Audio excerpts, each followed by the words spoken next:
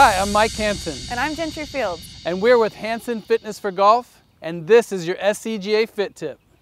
One of the most common results that our clients come to us looking for is consistency in their golf game. And the way we help them with consistency is to build lower body stability.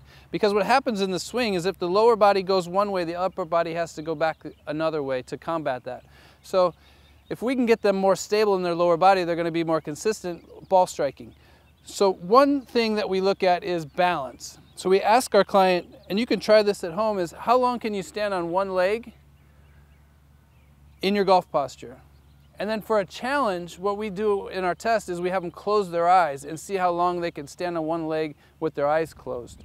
So try that at home and see how long you can do that. And to practice that, or to get better at that balance, basically we just practice balance. So Gentry's going to stand on one leg, just like that, and as long as she can do it for about 15 to 20 seconds, that's good. The next thing we'll have her do is get more in a bent over golf posture, and that becomes a little bit tougher because you're changing where your balance is.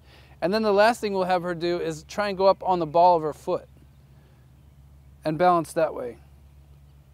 That's really tough, and this is all a progression. So if you can do 30 seconds with your eyes open, that's great. If you can do 30 seconds in a golf posture with your eyes open, that's great. And then the last thing is to try is on the ball of your foot with your eyes open.